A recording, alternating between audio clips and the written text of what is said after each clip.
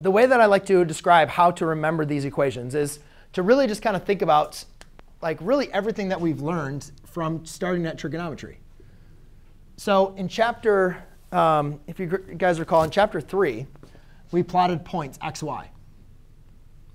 And then from that coordinate point x, y, we said, all right, can we evaluate the 6 trigonometric functions given those 2 points? And we said yes. If we created a distance from the origin, and we called that r, hint, hint, r, right? Then we could create a right triangle. And we could say that's y and that's x.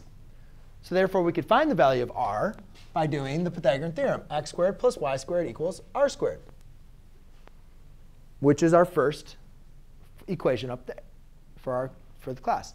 Then we said, well, this angle is, we're going to call this theta.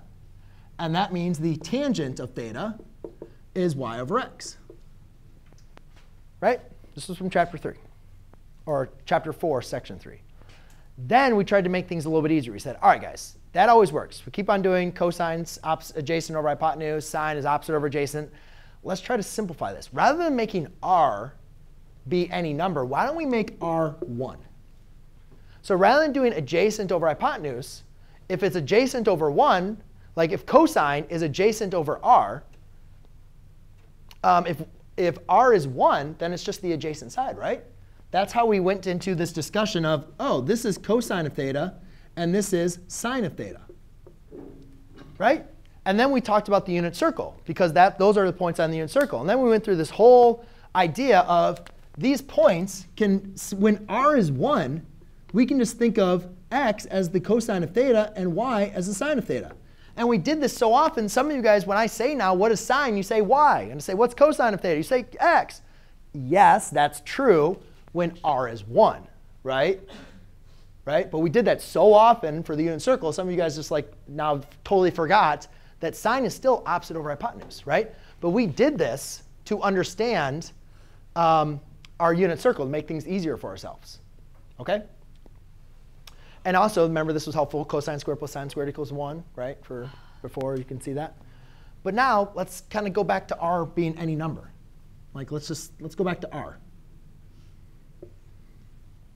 Well, going back to our Pythagorean identities, guys, our trigonometric ratios, cosine of theta is x over r.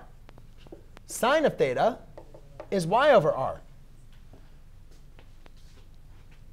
So therefore, if you multiply by r on both sides, x equals r cosine of theta, y equals r sine of theta. And no way. Those are the other 2 equations. Now again, let's kind of see if that like makes sense at all. Like here, these 2 equations, right? And again, remember we did this on the I erased it. I always erase it.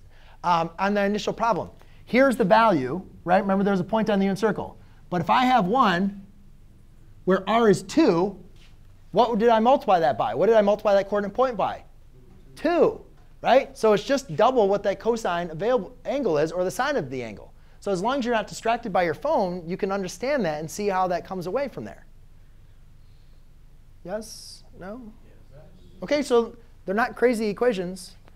They're all from stuff you know from here. But now what we're going to do is we're going to use those equations to understand different representations of, or converting between the rectangular and polar, as well as different representations. OK? So to understand, though, that we have to understand one more thing, which is referring to a vector.